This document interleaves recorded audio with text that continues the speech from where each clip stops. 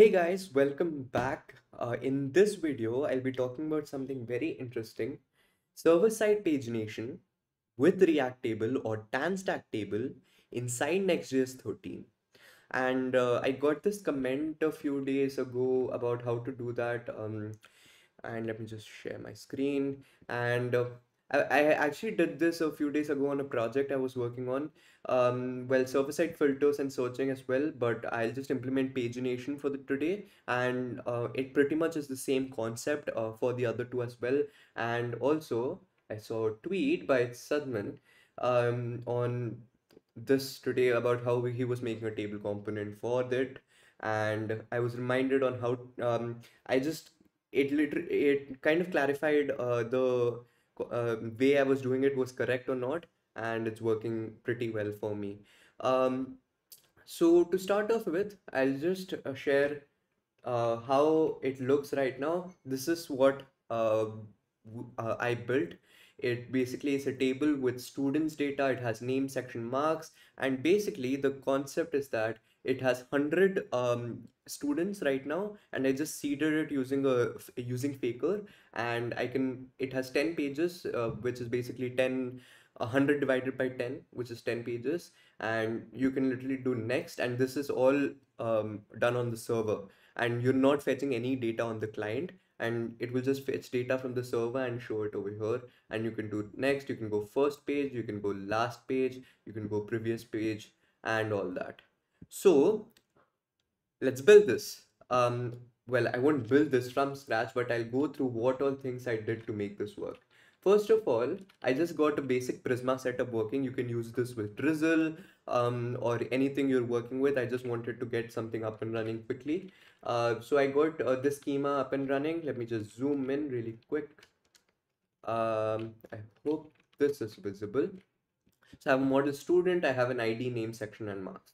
That's it. I just have this one table and then querying it for this. I had this seeder, which basically seeds 100 users into it, and that's how I got these 100 users.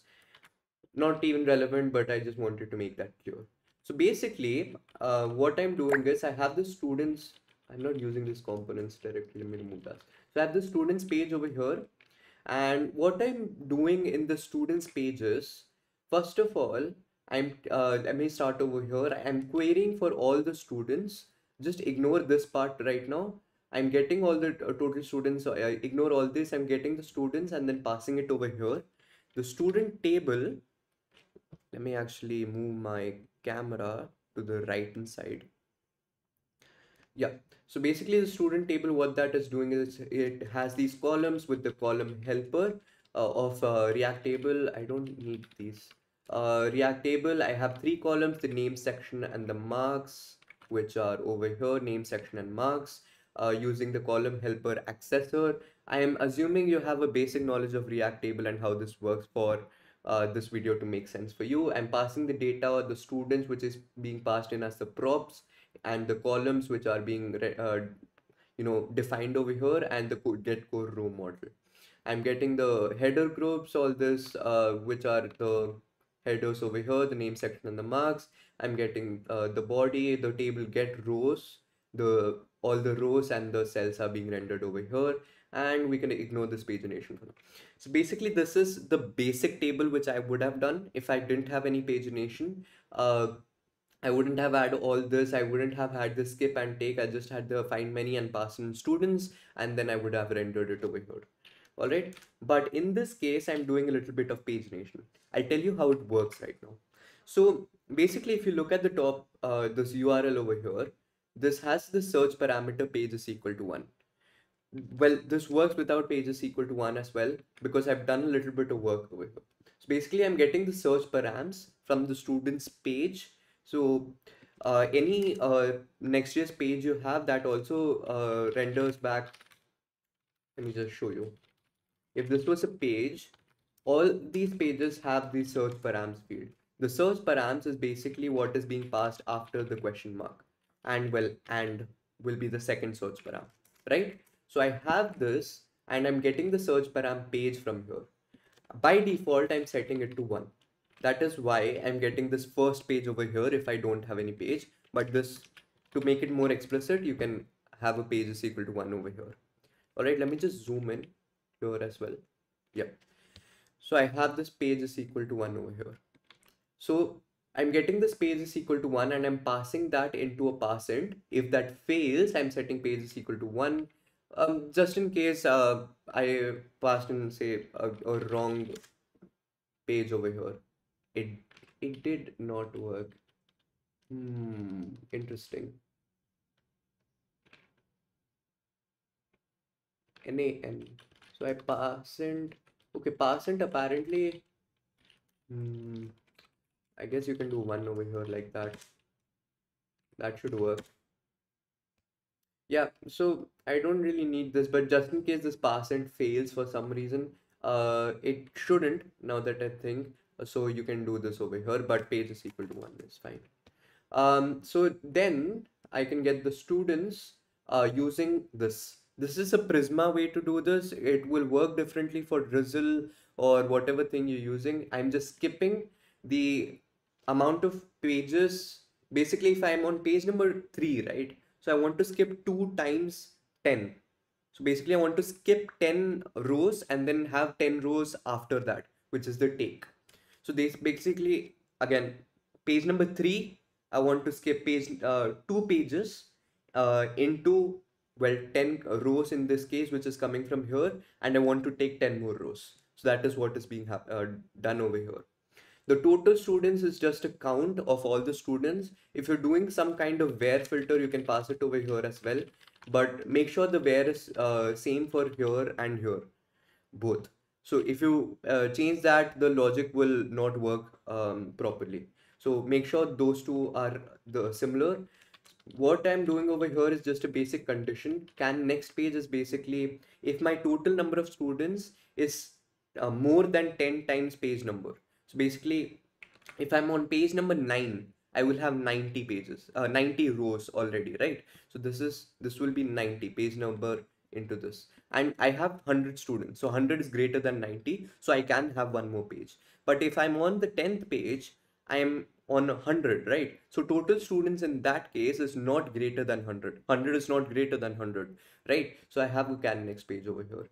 Can previous page is just a um, it's a very basic logic. If page number is greater than 1, I can go to the previous page. That's it, right? And the total pages, it's just a ceiling of total students divided by React table pagination limit.